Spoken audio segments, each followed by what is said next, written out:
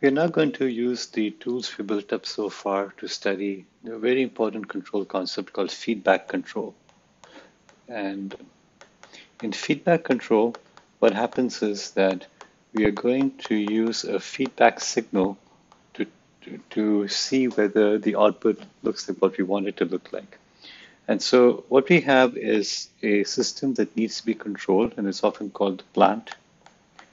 And we represent this plant by G and its transfer function by Gs. So recall that the transfer function is the Laplace transform of the impulse response. In other words, if you give it impulse delta t, then the output of that from the plant is going to be g of t, and the Laplace transform of that is going to be g of s. Okay, good. So the output of the plant is called y of s, is represented by y of s. That's a Laplace transform of the output. And we're going to give it a control input, u, which has a Laplace transform u of s. Now, what's actually happening is that though we give it a control input u, it's going to get an additional input, which is a disturbance, which is denoted by w of s. And the disturbance prevents the control input u from going out to the output the way we want it. So it's like somebody's jostling your arm as you're trying to do something. So the output Y may not look like what you want it to look like, and we'll come back to that later. But for now, let's focus on the feedback or the feedback process. So the feedback means we're going to do some measurement. This is the measurement over here. And the measurement itself may be subject to a certain amount of error. So this measurement error, which causes the measurements to be wrong, and the measurement process has its own transfer function hs, and almost always we'll assume that this is going to be unity.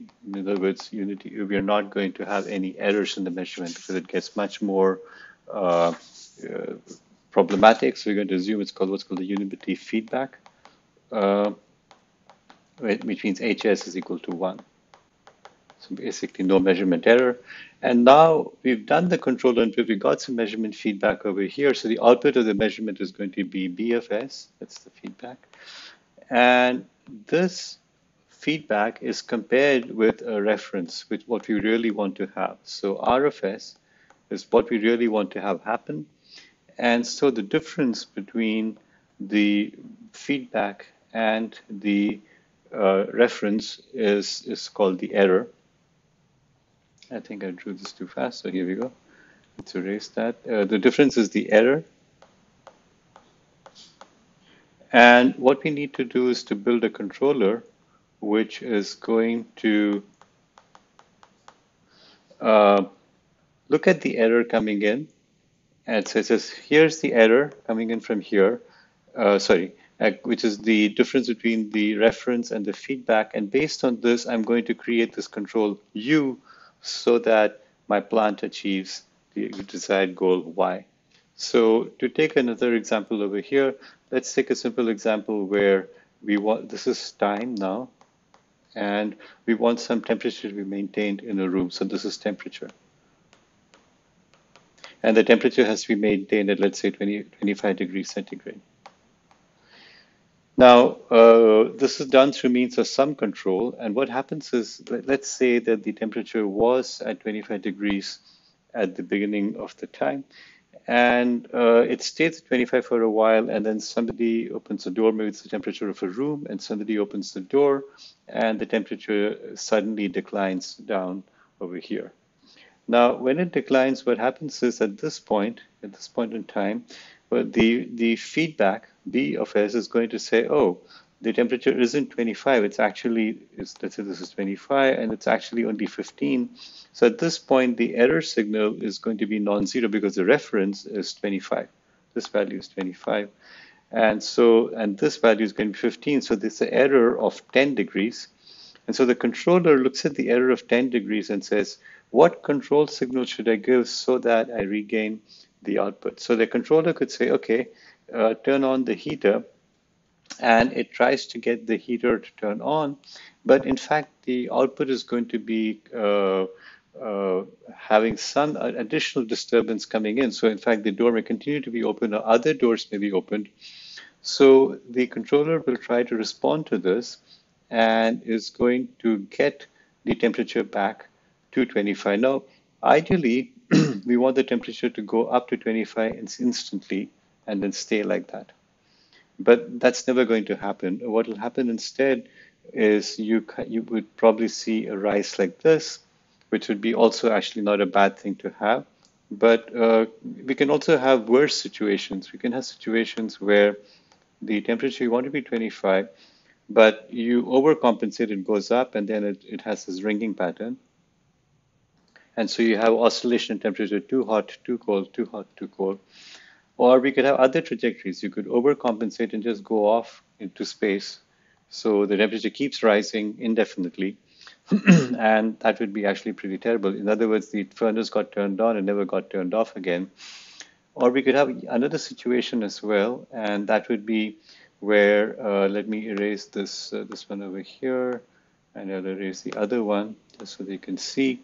And the other situation would be it responds, but it takes far too long to respond. It just takes a very long time before it gets responsive.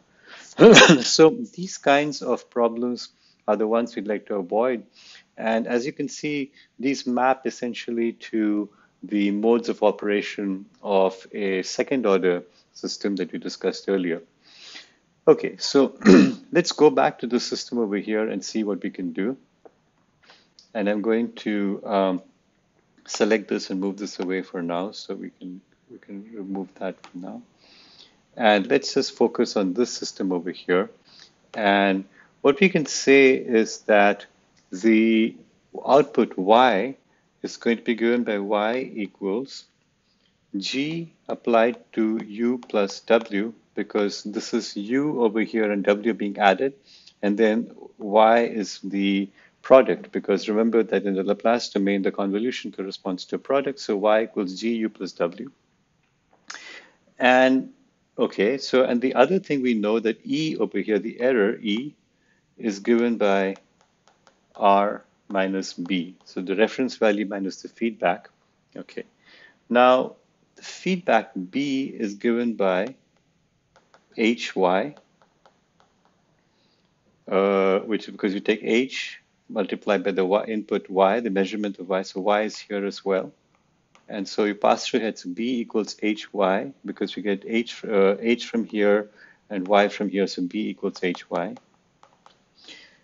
And so E, by substituting, equals R minus HY. Okay. Now, what the controller U is doing is that it's setting, the controller has a transfer function D over here. So the output U of the controller is going to be DE, which is going to be D times R minus HY. Okay, so we were looking at Y being U, so we know what U is. U is going to be dr minus hy. And what about W? Well, we don't know W yet, so let's work through a little bit more. So we know that Y is going to be, so let's over here, if you substitute over here, Y is equal to G times U plus W, which is going to be G times, substituting for U, dr minus dhy plus W. And if we move this term over to the left-hand side, we'll get Y equals GDR plus GW over 1 plus GDH. Or if you can write it another way, this is equal to GD over 1 plus GDH R plus G over 1 plus GDH W. And so if you look at this, what you're saying is that the output Y has two terms over here. So first we take the reference input R and we multiply that by GD by 1 plus GDH. And this is sort of the control that we're going to put over here. And then here we have the disturbance coming in, and we're going to attenuate that, hopefully. We want the disturbance to go away, and that's going to be G over 1 plus GDH. So what the controller is trying to do is to choose this value D so that the control, so that Y maps to the reference value, so that Y equals R basically, and that the disturbance, this is going to go down to zero. You want the disturbance multiplied by zero. So you want to try and uh, match these control objectives. Of course, in doing that, there are many issues that we have to deal with, but at least this equation over here captures in sort of one single equation the feedback control equation. So I'm going to erase this over here and draw a box around it because this is the basic equation for feedback control. And sorry, GDH. And in the typical case where H equals 1, we can simplify this further and say Y equals GD by 1 plus GD R plus G over 1 plus GD W. And that's the simplified equation of feedback control. So notice that everything here is in the transform domain. I've left out all the arguments, which is S everywhere. And also I made some simplifications, which I will now explain. So one of them is I'm assuming single input, single output. And then we're doing Laplace transforms. The system is continuous. We are assuming that it's a linear time invariant. And with these conditions over here, single. So what we'll think of as a SISOLTI continuous system.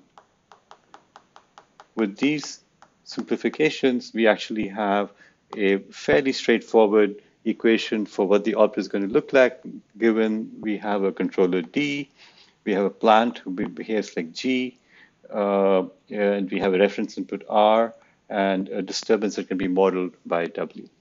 And so we're going to look into some characteristics of feedback control systems first, and then we look into practical approaches to feedback control after that.